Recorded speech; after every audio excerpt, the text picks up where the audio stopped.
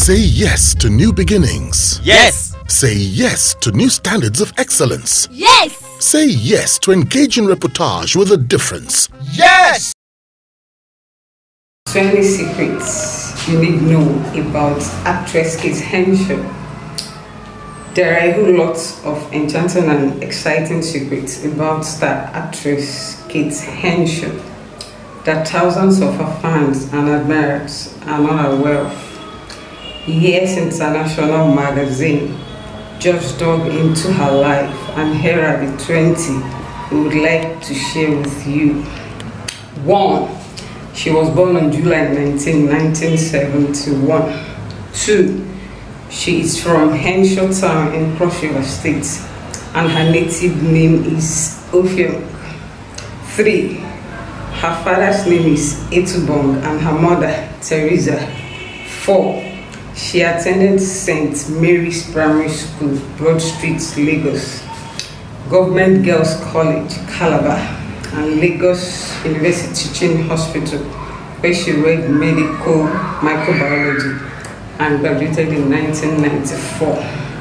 5. She is ethic and 5'8" tall. 6.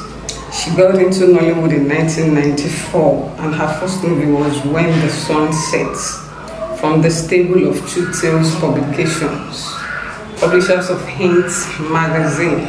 7. She once worked for Oprah Williams Virgin Organization as a client service executive. 8.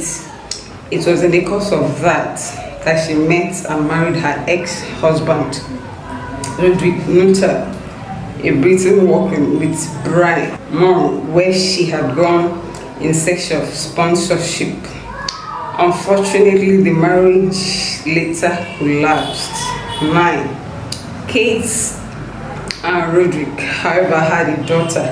Her name is Gabriella, and she was born on September 9, 2000.